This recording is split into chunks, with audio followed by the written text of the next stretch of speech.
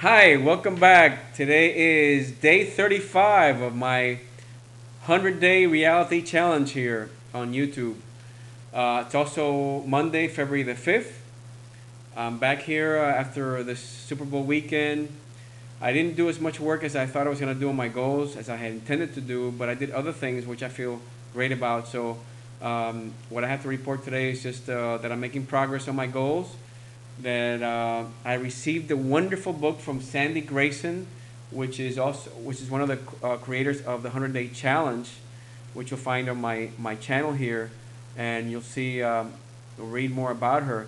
But this is the book that she authored. It's an awesome book. I started to read it this weekend, and it's called Journalution. And Sandy is explaining in her book how many different ways you can journal and how you can improve your life through journaling. And I've journaled throughout my life, off and on, and haphazardly. I don't really have a system for it. So I know that by reading Sandy's book, I will push my journaling effectiveness or my journal the outcome of my journaling to another level and have it produce more insights about myself and what my passions are as a result of the journaling, because that's really what it's supposed to do. I like to read a little bit of the introduction that Sandy wrote here, and she talks about the meaning of what journalution is, and she's got 6 different meanings here for that word, and they're very inspiring. So I like to share them with you. And she writes, excuse me, she asks the journalution. Number 1, the act of revealing inner wisdom through writing. 2, the act of cleansing emotional blocks through writing. 3, journal writing to produce or further radical change from within. That's powerful. 4, a process for becoming free from confusion or doubt. Who doesn't need some of that? 5, a process for discovering or shining in one's passion and purpose. Wow. 6, a journey from one place to another, i.e., from where you are now to the life of your dreams. Sandy, this is awesome. If this doesn't inspire whoever reads this, I don't know what will. But all these reasons for journaling are inspirational, and that's really what journaling should produce for us. If we're doing it with the right focus and the right intention of letting it be like a mirror of our souls and a mirror of what is really deep inside of us. Um, Same thing as this medium is for us. Video logging and video, like Sandy says, is like a videography also of your life, of your world. When you video journal, you kind of capture your moods, your side intentions that you may not capture yourself when you don't hear yourself talk and about things. So journaling for me is also another mirror, another way to mirror myself and mirror my spirit and see what really my intentions are, as opposed to not seeing those things. So it's a way of learning more about yourself and about your soul and about your deep intentions and passions.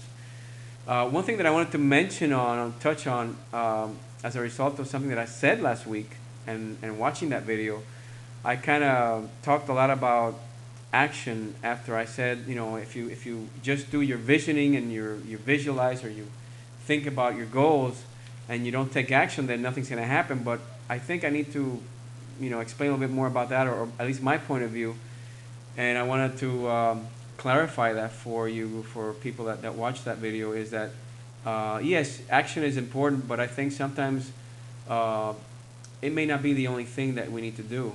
So I want to re-clarify that and say that no, action is not always the thing to do.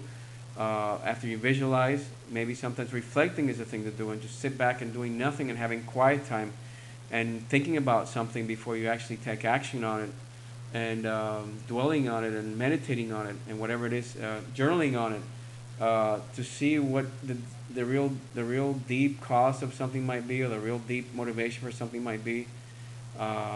So I just wanted to share that with you, that I came across that realization after I heard my own video and talking about action, action, action, and I realized that a lot of it isn't about action. A lot of it is about the